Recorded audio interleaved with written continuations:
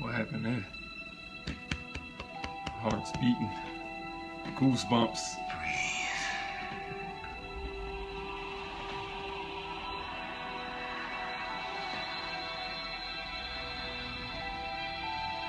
Just breathe. Salute. Now, Speaking to her. reach out. Whoa. What do you see?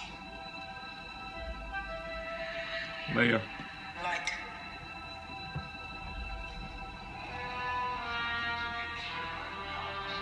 Darkness.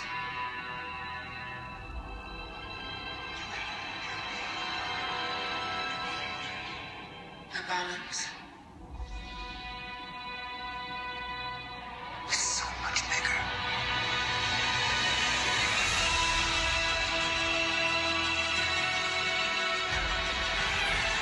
Ooh. Finn. Poe. Blew up his X-Men. I only know one He's truth. got the same lightsaber.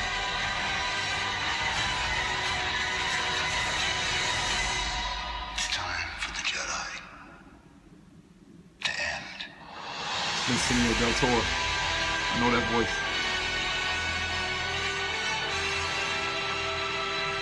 Ooh, goosebumps. Okay. To give you an inside look at how they Stop this conceptualize real quick. All right. So that was the trailer, which very much was like a teaser, like the first trailer we got for Force Awakens. You know, it's short, a couple of images here and there. At first, they showed it twice. After they finished showing it, director came back out and said he wanted to watch the trailer once again with everybody there in attendance. Second viewing, I got a better look at some stuff. Rey was on the cliff, and it looked like she was practicing her lightsaber techniques on the cliff. Also, that voice at the end, I believe that was Benicio del Toro's character that sounds like him. I know his voice, that sounds like him. If I'm wrong, whatever. But he's talking about one thing's for certain, the Jedi must come to an end.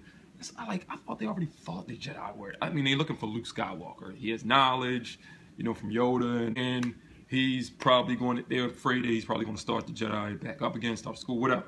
Maybe they just want to get rid of him. Maybe knowing about, you know, Rey's, what happened with Rey and Kylo Ren is another reason he's like the Jedi can rise again. We got to get rid of all of them. You know, whatever the case is, Kylo Ren's still using the same lightsaber. That's good to see. I was wondering if they was going to give him something new. He's going to stick with the same one and might get a new one later on. You never know. He has a scar across his face, which was caused by Rey.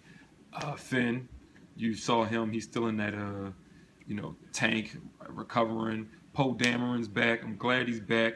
I'm glad he was actually a lasting character, because in Force Awakens he was supposed to die after Finn and him escaped from the First Order. And I believe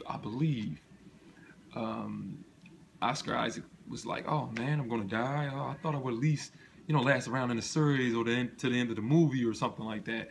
And that was changed in the script, I believe. That's what happened. I read that somewhere. Hopefully it's true.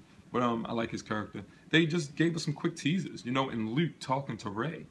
I guess this training for her to feel the Force and to learn how to use it and stuff like that. And she said she saw light, she saw dark, and then she saw bounce. It was short. I expected long. I thought it was going to be a full-length trailer. But like he said, they're still in the editing process, so they gave us what they could give us. And I'm waiting a full-length trailer. That might come sooner than we think. I can't wait to see this movie. You know, I don't know what my expectations for this is. It's Star Wars, so it's all good. I don't care. You know what I mean? This was fantastic. I was supposed to go to the movies like an idiot. I booked to see Fast and Furious 8 at 11:30. I'm like, wait a minute, the Star Wars celebration. I got to see this trailer. But I'm glad I got a chance to see this. Watched it live. You guys got to see me react to it. I was my heart beating. I had goosebumps. Couldn't really talk too much during the reaction. But anyway, that's it for my reaction of the Star Wars Episode 8. The Last Jedi. Trailer. Teaser. Whatever. Anyway. See you next time.